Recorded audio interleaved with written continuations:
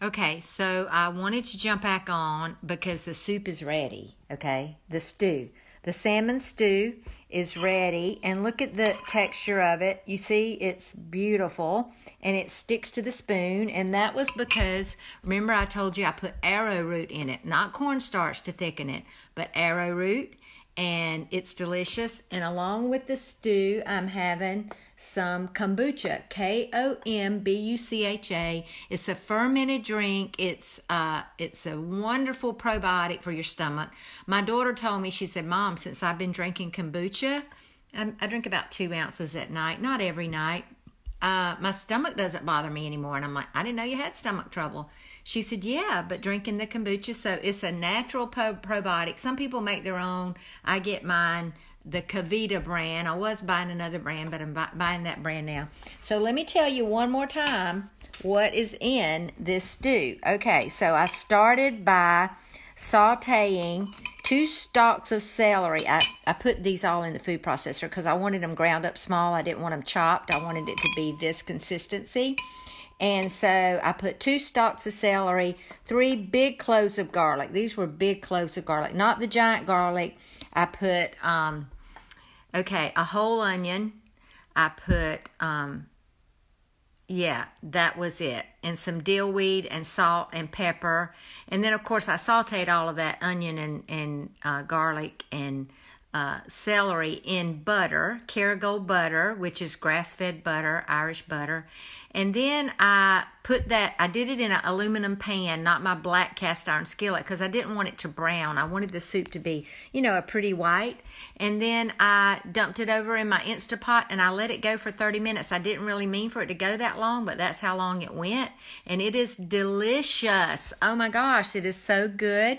And then I put the liquid, of course, I put a can of coconut cream, and probably about 4 cups of heavy whipping cream and some water. And then I made a slurry.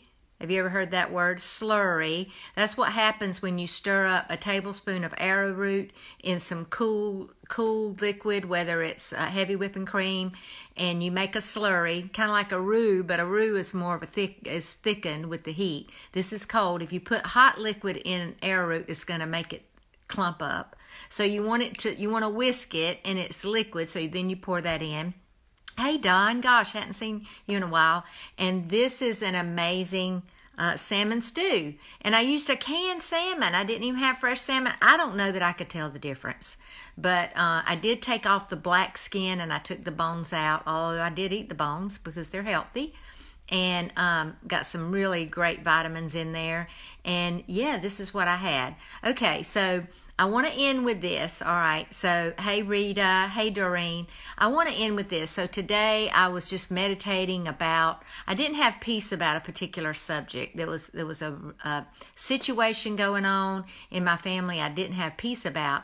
And when I don't have peace, what I notice is that it's because I'm focusing on something that is not healthy for me, okay? I'm focusing on the future. Worry is always in the future. You don't worry about what's happened right now. Like, I'm not worried about how this soup is going to turn out because, look, there it is. It's already turned out. I don't have to worry about it. But before I made it, I had some concerns about how is it going to turn out because I'd never made it before. Hey, Doreen, gosh, I've already had a shower and no makeup, but it's okay. All right, so when you worry, it's always going into the future, okay? And thinking you're going to try to change the future, and you just can't do that. I want to hear about your trip, Doreen, as well. So worry takes you into the future. So you have to stay in the present to have peace. So notice, here's what you notice. If you don't have peace, it's probably because you are focusing on something negative. And the reason I say that is Philippians 4 says, if you think on what is pure and holy and lovely and of good report, then the peace of God, which passes all understanding, will rule your heart and your mind. Yes, I love it too. So, hey, Wendy and Karen. So, notice, if you don't have peace, if you're fretting and worrying, it's because you are focusing on something that is not pure and holy and lovely and of good report. So I just want to encourage you in that tomorrow, if you're worried about something, just switch your focus to what's pure and lovely. Think of a pure thought, a lovely thought. Let's see. What else? Whatever is pure and holy and lovely, just think on those things. And so this morning when I was doing that, I was thinking, okay, so what is pure? What is something that's pure? And to me, something is pure is something that's unadulterated. It's just pure. And I think about God's love, and it is so pure. It is so pure. It is not conditional.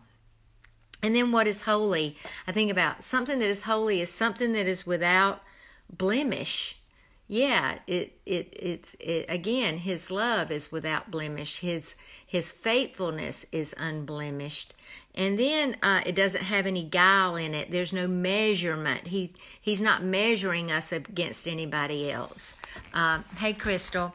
And then when I think about what's lovely, I'm thinking about smiles and love and care and support. And those are the things I want to think about. And I'll have peace. So measure yourself. If you don't have peace, it's because you're thinking about the wrong thing. So whoever sent up that love, I can't tell who it is, but I appreciate it. And I hope you have a good night. Yeah, hey, Wendy, thank you. And I hope you enjoy some salmon stew.